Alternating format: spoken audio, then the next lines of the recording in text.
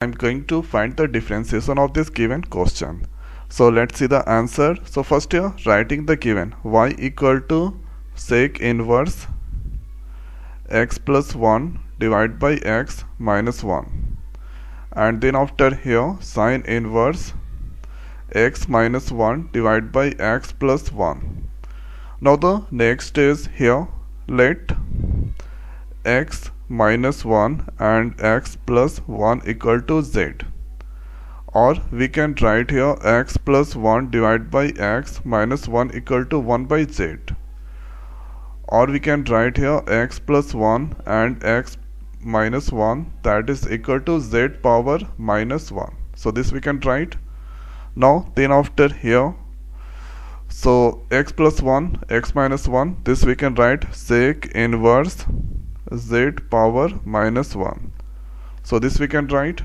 Now then after here sine inverse x minus 1 x plus 1 that is equal to z,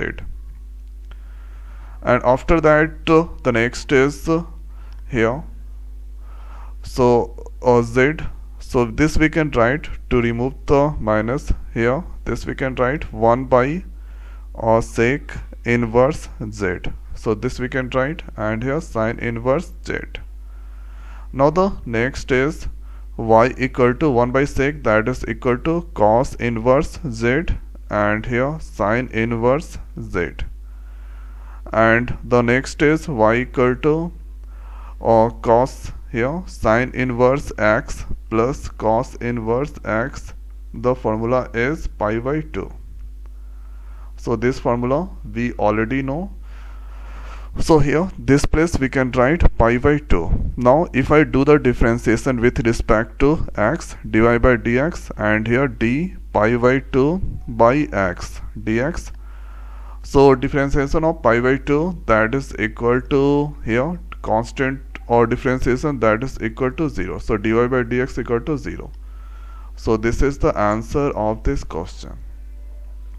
So this is the way we can do the differentiation. Write the given, assume z equal to this one, x plus 1, reverse, then that come 1 by z. 1 by z we can write z power minus 1.